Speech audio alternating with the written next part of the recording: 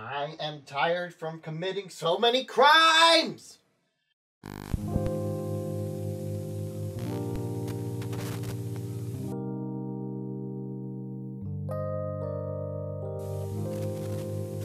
Alright guys, if you saw the last video, you know what time it is. It is time for crime. To sum up, I went to Twitter, I stole art, I traced over that art, and then I put it back on Twitter. And we're gonna go over how I did that.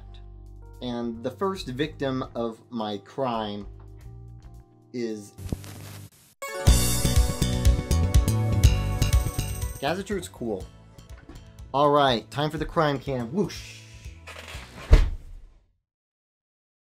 So, Gaziter, very poppy style. I really like the colors that this person uses. They do a lot of things right, but I think my favorite thing are the outfits. I mean, look at this. That's pretty cute. It's a pretty nice outfit. I mean, as you can tell, I'm an outfit aficionado. Or whatever. Actually, funnily enough, that is why, well, the only reason, but that's one of the reasons why I chose this one. Look at this really cool outfit. I especially like these boots. I like the buckle on the boots right there. Okay, in case you didn't watch the last video, but I hope you watched the last video, I think it was pretty good. We're gonna go over first identifying the shapes, and then the outline, and then where I messed up. Just by looking at this now, I do remember how much these legs gave me trouble. So, these legs are really long, I think. I mean, if you compare the size from the shoulder to the pelvis, and then from the size of the legs, even bent, these are, like, massive. And that's okay, because Gaziter has the right to do that. And I think it looks pretty cool. I think this person wears their legs well. I mean, if I were this person, I would just simply have shorter legs. I think I would make that rock. But this person's doing okay. It was really hard for me to identify the knee. The knee's probably really, probably about this size, instead of this stupid little diamond I have here. Alright, let's get more into the line art. Alright, I think one of the main things that I'm noticing off the bat is that I think I made the head a little bit squishier here. I think I got how big the head is, okay, but I just put things in the wrong spot. So I put this too low, and then that made me put this too low. And then I got it down to the chin by the time I was putting the mouth and the nose in. But, I mean, it's all learning. This hair was a lot of fun, though. Look at this hair. This hair is really cool. I didn't nail the hair or anything, but I had a lot of fun drawing this hair. I thought I drew the sword for this one, too. Didn't I draw the sword? Where's my sword? Where's my sword? Is it here? Oh, there it is. Alright. Moment of truth. Not so bad. Everything's kind of just a little bit off. Sometimes when I'm doing this, I try to, like, match it up. Because sometimes if I just hold shift, bring it over, I've actually, like, done the proportions right in some areas, but not others. So, like, if I put that there, the hand is mostly right, but then the arm doesn't go back far enough. So let's see about the face. So let's match it up to the neck. I see. Okay. So what happened is, I pulled the head too slightly forward this way, and didn't give it enough room back here. So that put most of the face details a little bit off kilter there. Torso, like I said, is mostly on point. Legs I actually did a pretty good job on, I think. Like, the positioning down here is bad, but I got the placement of the knees basically right. Yeah, so to start off, this one was pretty simple. It's not going to be like that for the rest of the video. Alright, Gaziter and long legs are out. Time to move on to the next victim. The Hydroxian. But I'm just going to call him Hydro. I don't think I'm really too aware of the celebrity status of certain Twitter artists, but if you ask me, Hydro is very underrated. And I think that's simply because not a lot of people know about him. This guy's work is so good. If there's any one thing that I take away from all of Hydro's art, it's that you don't need as much shading to create depth. For example, in this image, he has a few highlights and a few shadows right under the hat here, and here on... I don't know what this is. Is this her butt? This is just a solid color down here on the jacket, and yet you can still tell what the perspective is. You can still tell how far away these feet are from this hand. And Hydro's just a master at it. So today we are looking at Hydro's original character, Kaida. I think it's Kaida. I think I'm right. And she is a robot dog person thing. He draws a lot of robots. I like the positioning here, and I really wanted to see if I could emulate having that same kind of depth through simple line art like this. And also look at that face. I want to know how to draw a face like that. So we're going to figure out how to draw a face like that. Let's go. So first off, the shapes were actually kind of simple, because if you especially notice down in the legs right here, because this character is a robot, the shape of the legs is very well outlined, and so are the joints.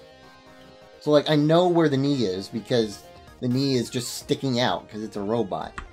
The head was definitely hard because of this muzzle here. I had to figure out how big this muzzle was, how far out it's coming, how far in it goes. I don't think I did that bad though. Let's get to the outline. Kind of like in the image I did when I stole from Sono Kiddo, Hydro uses a lot of lines and stuff right here to simulate that clothing, and it's a lot of like really simple straight lines and stuff, and just kind of a lot of them. And I think I did a pretty good job in figuring that out. Not perfect, of course, but it taught me a lot about how these lines can imitate those folds and provide some of that depth. Now, that saying, I think what ended up happening here, yeah, I can already tell. This line is not equal to this line. The form just does not come down enough. It needs to be like here or something. And the face. I did not hog as hard as Hydro did, unfortunately. Yeah, I think I've been getting a lot better with hands lately. And I'm not emulating them perfectly, of course, but I'm feel more comfortable just flat out doing a hand, with or without a reference. You know what? I'll do it right now. You get a box, and then some things come out of the box. Boop. Boop. And look at me go. I don't have enough fingers. There. Oh yeah, that looks perfect, doesn't it? It's beautiful. Alright, it's time. It's time. It's time. It's time. It's time.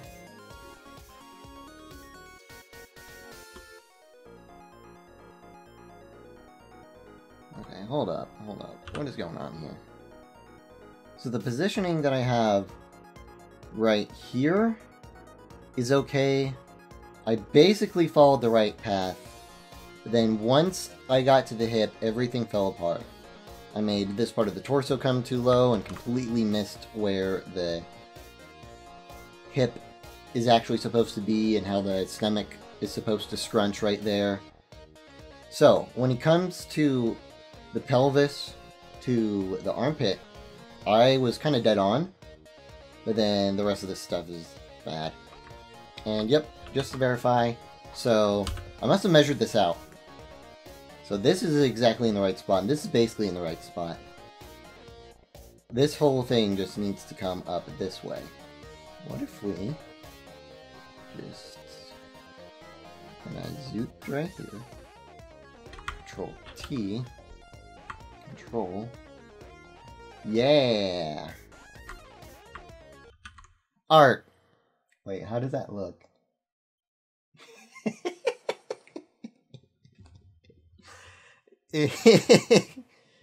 Okay, no more Hydro, no more robots. It's time to move on to the next person, who is Kicdoc. I love that name. Kicdoc. Kicdoc is crazy. Kicdoc just does whatever the heck they want. They don't care about no rules. Again, that's probably because they learned them, but then they realize that rules are dumb. So they should just do whatever they want. I mean, look at this. I can see so many art infractions on this image alone. Let's go to the next one. So many rule breaking right here. Like, spines don't bend like that. And people don't have mouths on their back with giant tongues sticking out. Like, you're breaking so many rules, Kicdoc. But I'm a criminal, so I like that. So Kicdoc's art really stood out to me because of how much this person bends those rules. And I wanted to see if I was at that level yet. Spoiler alert, I am very well not at that level yet. So, this is Jack, and I think I bit off a little bit more than I can chew. It's like I had gotten so used to like where the spine and the shoulders were located. And then all of a sudden, is it here? Is it here? Why does his back go all the way back here? Where's his spine go? His neck is right here, but his spine doesn't connect to it. Here's his spine. Yeah, his spine just goes like that. Like, to compensate, I figured this guy just had a really big rib cage and a really small belly. Really small belly. Okay, whatever. That his shoulders were completely just detached from the ribcage altogether. Like, I don't think it connects under there. And his hips are basically non-existent. His pants are resting on nothing. So, needless to say, this was probably the most difficult one I've done so far. So, with the line art, on top of the body shape being really hard to figure out, his clothes are just popping off. Why did I take the time to outline every single link in the chain here? Why did I do that? I didn't even copy it over here. I was just like, no, I'm tired. Like, I got tired after doing this. None of my OCs will ever wear chains after this. I think I ended up getting the spirit of the form. Once I lay my picture over Kicdoc's picture, you'll just see. Okay, don't cry for me.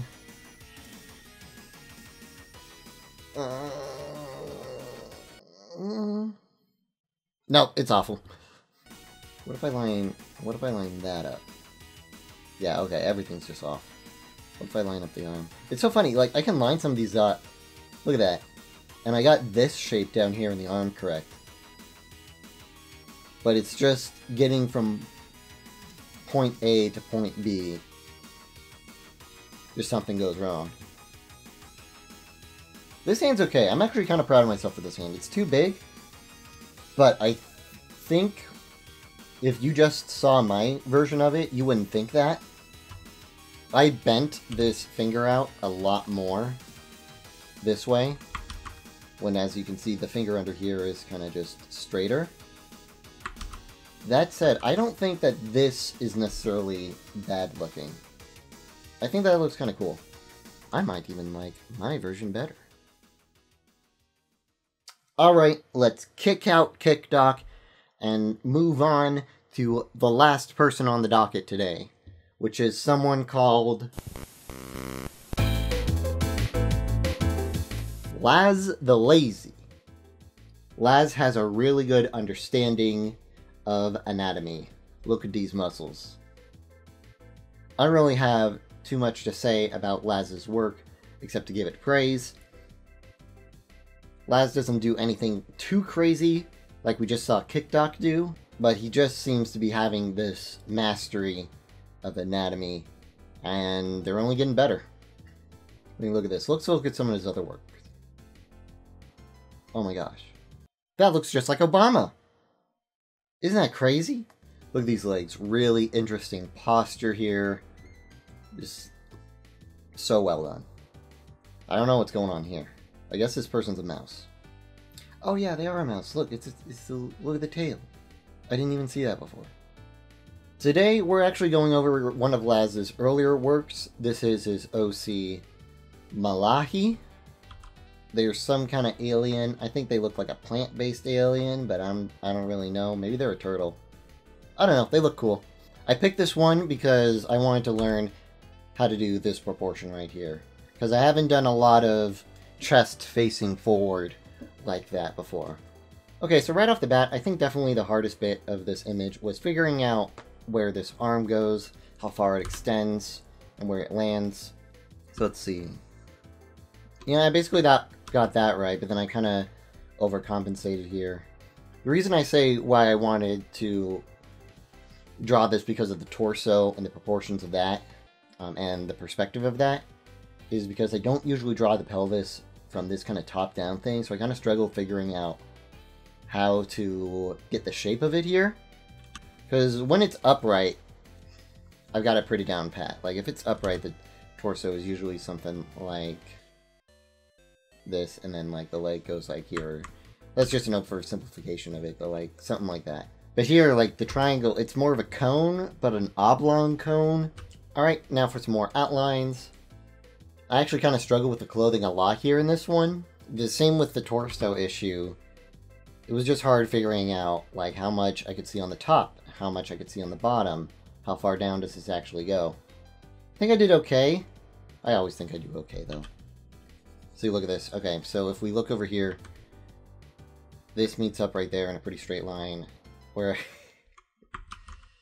Whereas I wanted this to meet up with the elbow, but I put the elbow in the wrong spot. It should go down here, so this should go down here. Oh boy.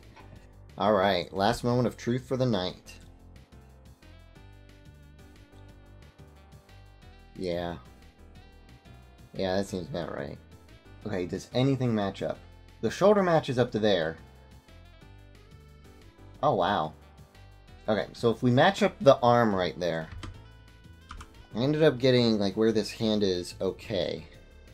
But I just totally missed, like, how this arm is supposed to bend. It's supposed to go like this, and I just had to go in a straight line here. I don't know what I was doing. I just went zoop. I didn't put any curve into it whatsoever. Hip is in totally the wrong place. It needs to be all the way up here. And if we move this over to line it up with the face a bit more, like I said, that's okay. Not too bad about that. I keep making the torso too big. I keep making all these torsos too big. It's not that I made her bigger. I think it just, I made the perspective different. You know, so it kind of seems like she's more turned that way. When, in reality, she's like this. But I made her more like this. Yeah, that's a good way of describing it.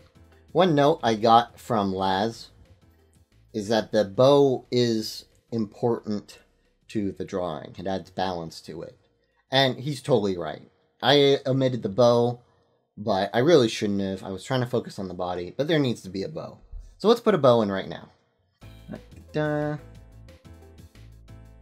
think if I just put a thing right here.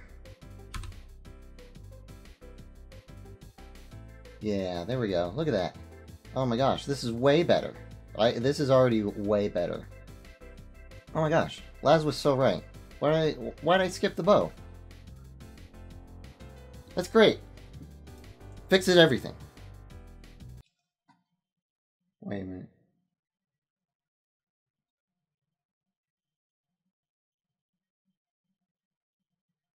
Oh, I don't think that's what he meant. Well, like I said, I'm tired of crimes. For right now, anyways. I should really go take a nap or something. Thank you again to all the artists that allowed me to copy their homework. I hope you liked it, and I hope you look forward to the next one. And with that, punks, it's time for me to go. I think I'm gonna go take a nap or something. It's been a really long... Hey. Wait. Yo, aren't you Alan's floppa? I mean, Andy. You're Andy's floppa, aren't...